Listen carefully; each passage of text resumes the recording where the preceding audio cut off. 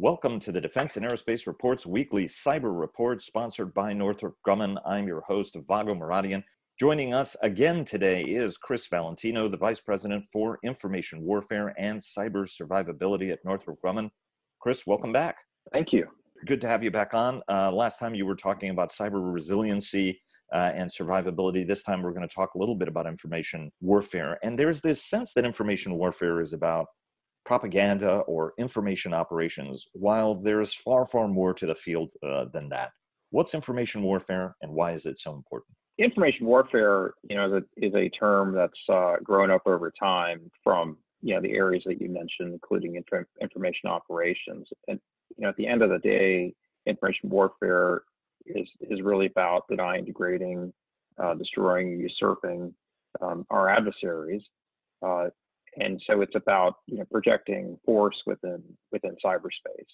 At the heart of all weapon systems and all capabilities we have are these computer systems, and they certainly are vulnerable. And information warfare is a means of projecting that power in to produce an effect.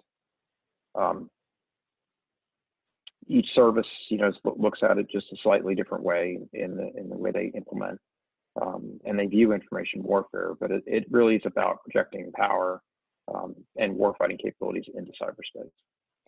Let's talk a little bit about DoD's strategy, because as you noted, each of the services does have a different approach and a different view. Talk to us about how DoD is integrating this field to get the kind of synergies that we need to get and to address some of the gaps, seams, and differences about how everybody's been looking at this problem. Yeah, it's a very good question. Each service has a different approach about which components they've chosen to integrate or not integrate.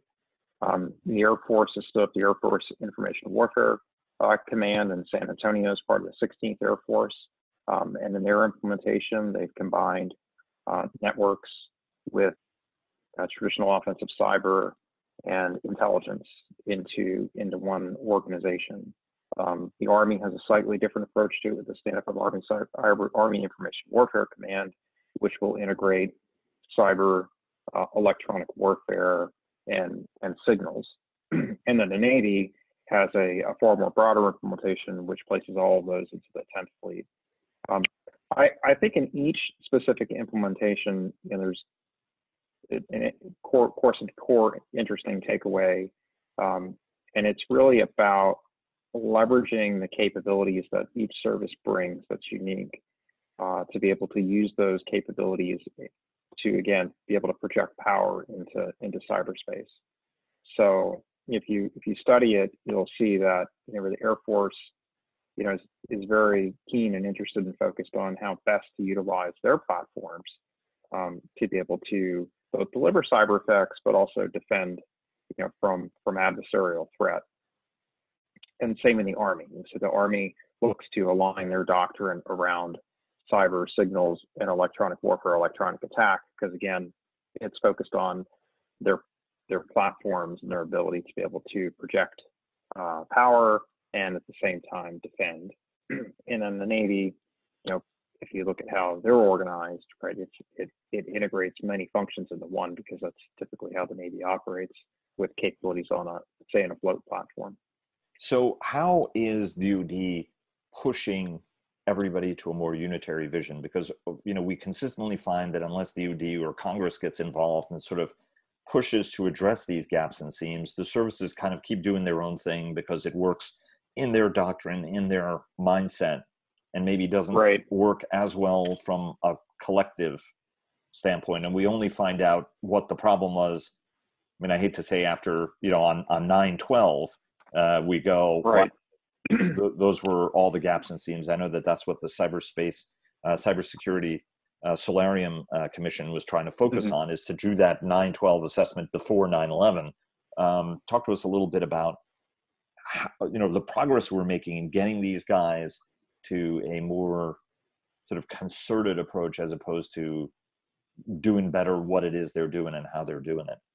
Well, I would point to the evolution of U.S. Cyber Command, from stand up a little over 10 years ago to now, and the importance that combatant command brings to help pull together those gaps and seams.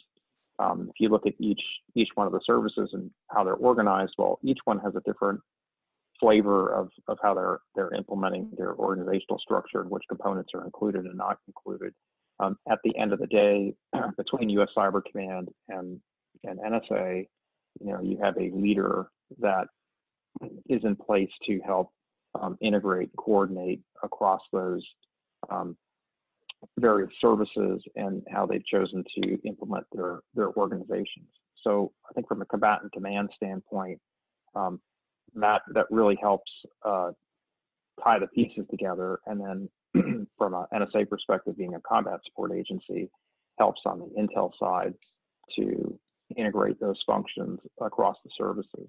And then you set that in construct of the overall cyber mission force construct, the CMF construct, where you have combat mission teams, national mission teams, and cyber protection teams.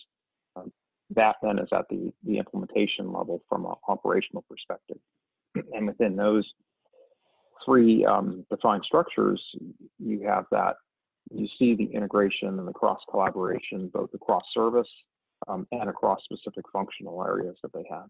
What's the best operational structure to control and oversee information warfare from the strategic level all the way down to the tactical level?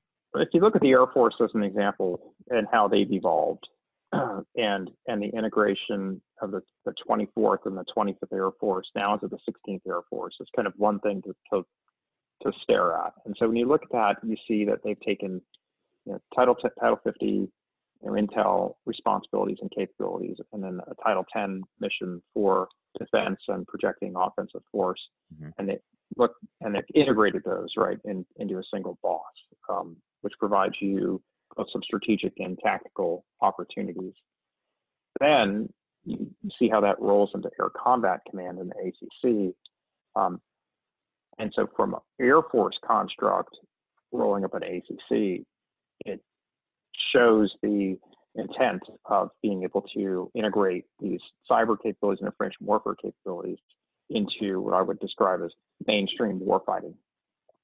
And then break, you have that roll up into U.S. Cyber Command and the strategic construct that the combatant command has. And so you put those two together, I think it helps tell the story of how you go from strategic all the way into tactical operations. And what's the best way to train information warfare personnel? Well, it's such a broad set of skills.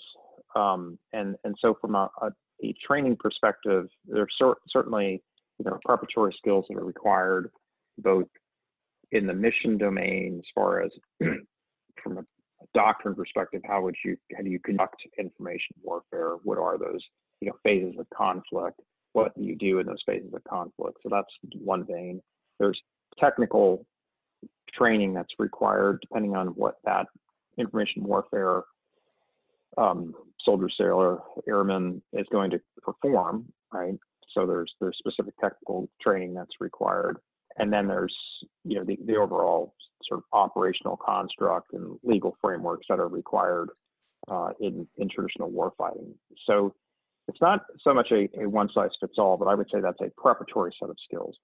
And then as you move to mission and operations, you really need to train as you fight in this domain. Things move fast, things can change, and you have to have the right environments to be able to train your mission operators against those. It's almost like from an exercise perspective, right? You would always go out and train, and then execute. It's the same thing in information warfare. There's a need to continuously train the force so that they're ready, and then do that at various levels, all the way from acquiring skills to mission rehearsal. Chris, thanks very much for joining us. We really appreciate it. Oh, you're very welcome. Thank you. Thanks for joining us. Please follow our daily interviews and subscribe to our weekly newsletter. Follow us on Twitter, on Facebook, and LinkedIn, and check out our weekly cyber report sponsored by Northrop Grumman. For more than 80 years, Bell has pushed past the boundaries of what's possible to drive aviation forward, going above and beyond flight, bellflight.com. Thanks again to Bell for their generous sponsorship, and we'll see you again tomorrow.